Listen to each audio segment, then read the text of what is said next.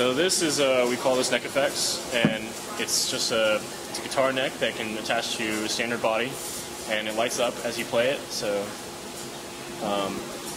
wherever you play, wherever you hit the fret is where it illuminates. And this is a design that Steve and I came up with that basically all the strings are grounded and all the LEDs are connected to the frets. So when you press a string to the fret, that's what lights it up. I had gotten knee surgery back in last August, and I had some time off for disability, and in my off time I dreamt up this in this like drug-induced state post-surgery, and then I showed the prototype to Steven and my roommate Ian, and they were both like, this is incredible, we have to make more. So then that's how we started building them from there. The next step above this would be to make a molds and get serious about exactly what this design is going to be, and it'll take a lot less work because we have to machine each one of these one by one right now. We both started building projects there, and that's how I first found out about Tech Shop. So a couple years ago. Yeah, and it's a pretty great resource. Steve had been working there, and he got to know the machines really well, and so I knew that when I had built the first prototype, that the first person I was going to go to was going to be Steven, because he has all the knowledge of all the machines around here, and he just can whip these things out really quick. Yeah. So. Tech Shop overall is say you're going to do a very early stage hardware startup. Tech Shop's an incredible resource because it just lowers the cost to prototype and iterate.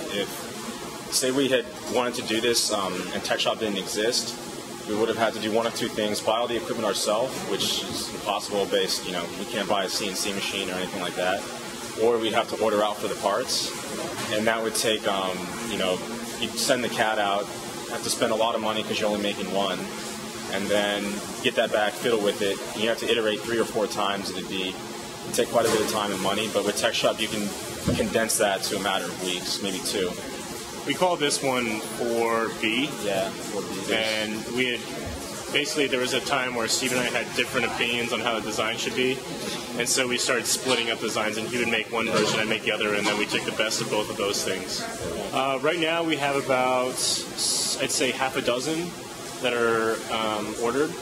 And we have about another half a dozen that we're talking to.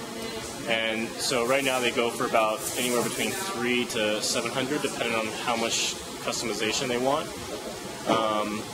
But one of the challenges that we're trying to work on is being able to market it and get it out there, get the word out. The standard one is 300, and that's the production version that we're selling on Kickstarter. So, for example, we had a gentleman in Canada who wanted a Knight Rider version. So, like the show Knight Rider, he wanted all red lights, and then he wanted to actually scan back and forth up and down the neck. And so we're working with him, doing a microcontroller and trying to get all of that set up. Getting the word out has actually been, it's innately, this is kind of like one of those things that people want to show their friends. And so it's amongst our Facebook friends and amongst the Kickstarter network, it's been able to spread pretty widely. But being able to find that niche market has been a little bit difficult. And so what we started to do is actually contact bands directly. And so we have several bands that are coming through San Francisco that are going to be using it for their shows at the Independent or the Fillmore, Bottom of the Hill, these venues around the area. And then we follow up with them to see if they're interested afterwards and if they can reach into their musical networks. And that's sort of the route that we've been going with our marketing. So the machines downstairs that we use are the shop out mostly. It's a CNC router, and that's what we use to make the plastic polycarbonate fretboard here.